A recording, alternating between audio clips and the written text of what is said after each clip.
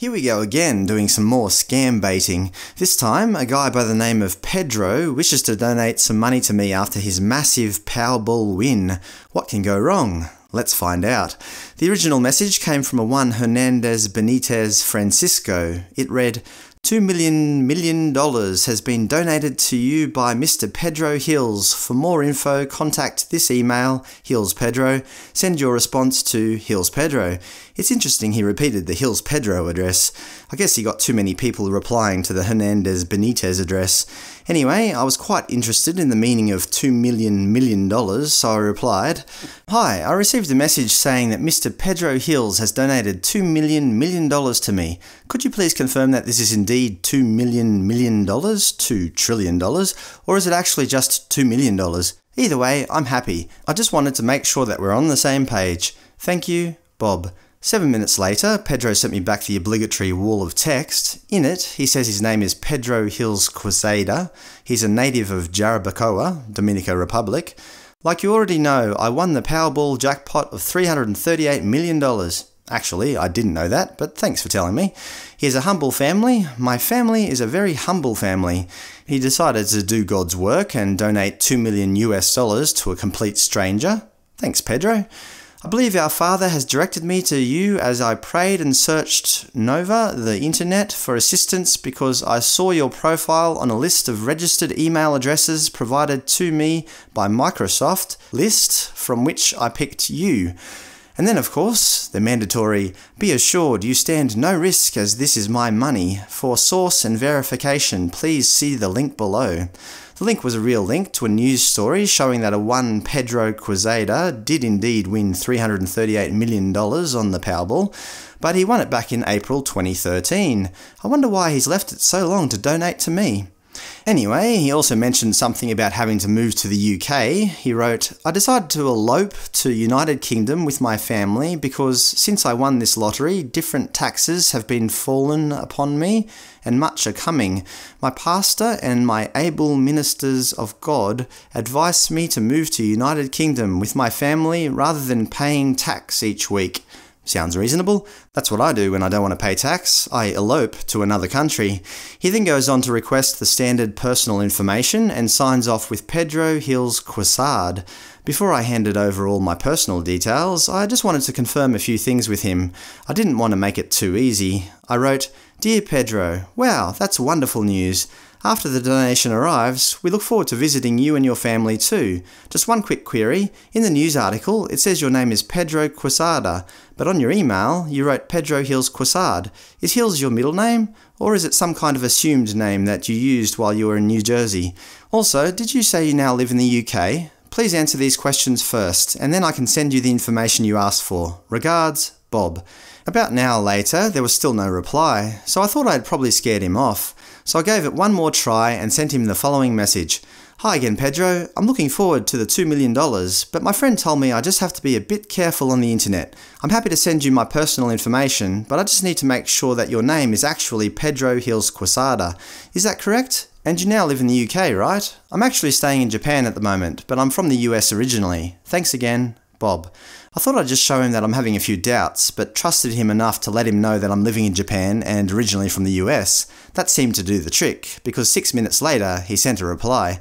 "Hello, how are you doing today? Hope this email meets you in good health. First of all, my names are Pedro Hills Quesada, and yes, am presently residing in the United Kingdom. I do love to travel all over the world. I will advise you to try to fill out the application so that we can proceed with the information I will send to you to contact my attorney. Hope to hear from you soon. Mr. Pedro Hills Quesada." I realised that I probably need to be a bit friendlier to him from here on in so that I don't scare him off anymore. Scam baiting is a bit like dealing with a little nervous puppy for the first time. As I'm Nihongo man, that is, Japanese man, I decided to take on the role of Bill Murray's character from the romantic comedy drama film Lost in Translation.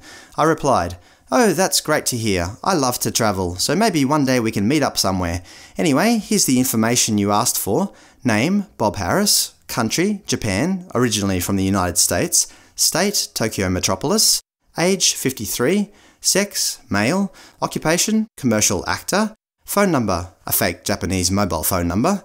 Next of king, I guess he means next of kin, but I decided to interpret it as the next King of England, a one Charles, Prince of Wales, full name Charles Philip Arthur George. Pedro replied, "Hello, how are you doing today? Hope this email meets you in good health. This is to inform you that I want you to use the information below to contact the Mr. Pedro Hills Quesada attorney so that he can get all the legal papers to proceed with your transfer. Contact name Bernhard Allerhalsberger, email v.fisherlaw, phone number. As soon as you send Mr. Allerhalsberger, please make sure you let me know. God bless you and your family, Pedro Hills Quesada." So I sent the lawyer an email. "Dear Mr. Bernhard Allerhalsberger, I've been asked by Mr. Pedro Hills Quesada to contact you regarding the collection of the necessary legal papers to proceed with a $2 million donation. Could you please provide me with the correct documentation?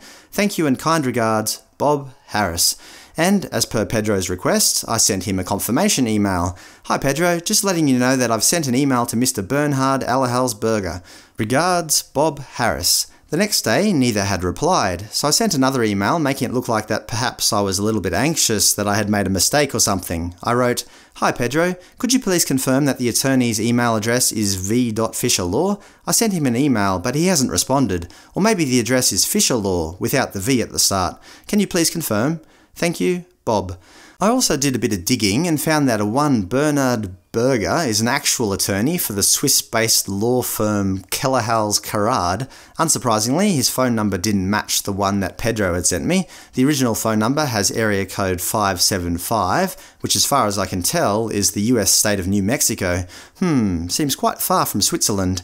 It also turns out that v.fisherlaw is an actual law firm based out of, you guessed it, Switzerland. So are these scammers in Switzerland, or New Mexico, or neither?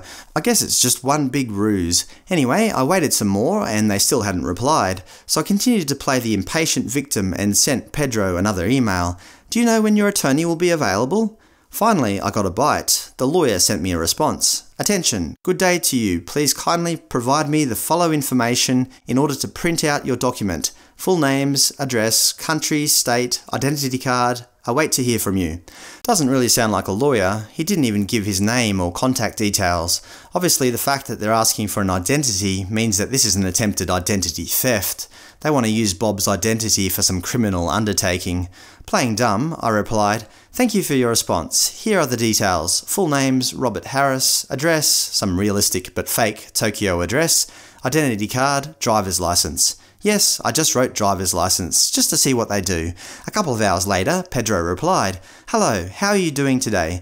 Hope this email meets you in good health. Yes, my attorney told me that he have sent you all documentation that you needed to sign and order information which you needed to try to proceed with him so that you can get funded as soon as possible. I will be waiting to hear from you." Right on cue, Pedro's attorney replied, apologising for the late response due to time.